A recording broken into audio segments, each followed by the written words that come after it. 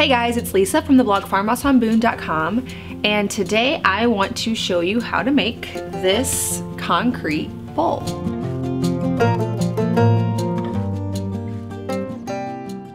So if you've been hanging around on the internet and on Pinterest lately, you've probably seen concrete planters, bowls, all kinds of concrete creations are sort of trendy right now, and to me they're really pretty because it has an earthy color and texture to it. So I kind of wanted to try my hand at something concrete as well. And I had the perfect opportunity when my friend Jamie from So Much Better with Age, it's a blog, she does all kinds of home decor type stuff, just finished her new book and she sent me a copy. It's called French Vintage Decor and it has 70 projects in it, just really neat little DIY projects. There's some sewing, there is just some crafty type stuff and painting.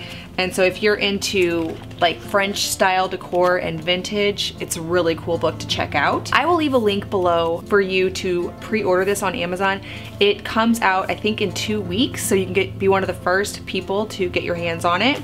But anyway, there was a section where she showed how to make a concrete bowl, and I thought I want to try that and share it with you guys on my blog and YouTube channel. It was a really simple process. It did not require many tools. I went out and got a bowl just for this because I really was particular about the shape of the bowl and I didn't have any in my house that would really work. But you can also use things that are laying around your house to do a project like this. You might already have some plastic Tupperware bowls that would be perfect for this project.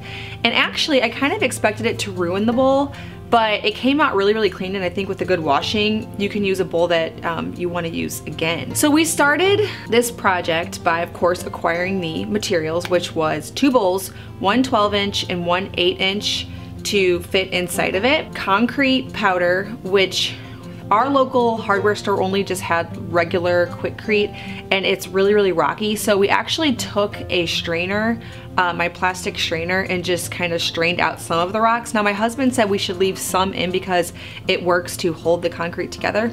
So we strained out some, but not all, and it actually left a really nice smooth finish, so I guess that was the good choice. And we just mixed that concrete up till it was about the consistency of a pancake batter, just kind of not super thick, not super thin, just like a pancake.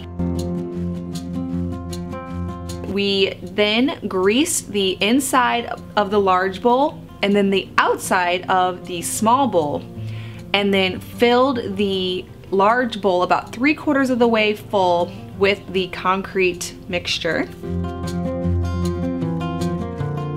Next, we fit the small bowl inside of the large bowl. And at this point realized that we need a little bit more concrete to make it full.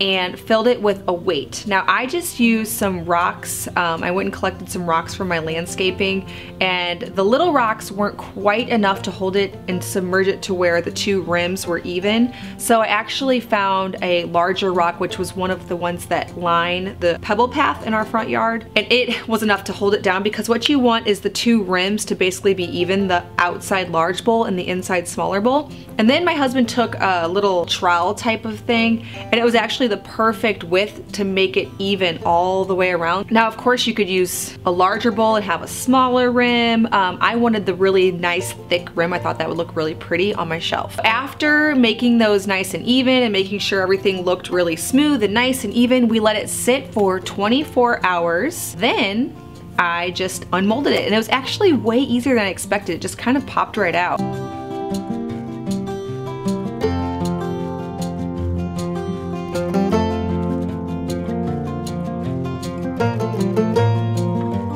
Like these air holes. My husband asked me, do you want the air holes in there? Because apparently if you kind of tap it down, the bowl down before it sets, it'll get rid of some of those bubbles.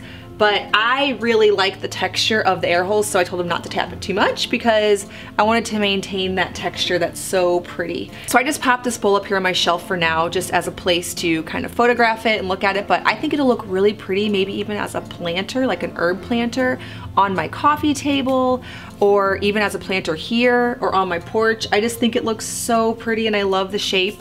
And it was such an easy and inexpensive project, especially if you already have the molds on hand. You can just buy like a $3 bag of concrete and you could make tons of these. We only use a really small portion of the bag because our hardware store only sold them in 80-pound bags, and obviously we needed like maybe 3 pounds. So we could make concrete rectangle herb planter with the concrete. I think that would look so pretty as well. Jamie in her book finishes this project by adding moss to the bowl on page 118 of her new book.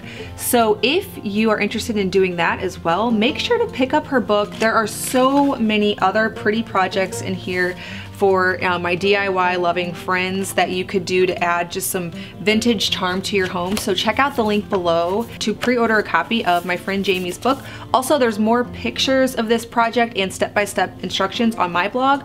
I'll link that below as well. I'll leave the link to Jamie's blog so you can check her out and follow along with all the great things she's doing over at So Much Better with Age. Well, I hope that you enjoyed this video, this simple DIY. I think it would look pretty in so many places in your home. If you're new here, please hit that subscribe button. I make 2 new videos every week on food from scratch, natural living, and a handmade home. Thank you so much for stopping by the farmhouse.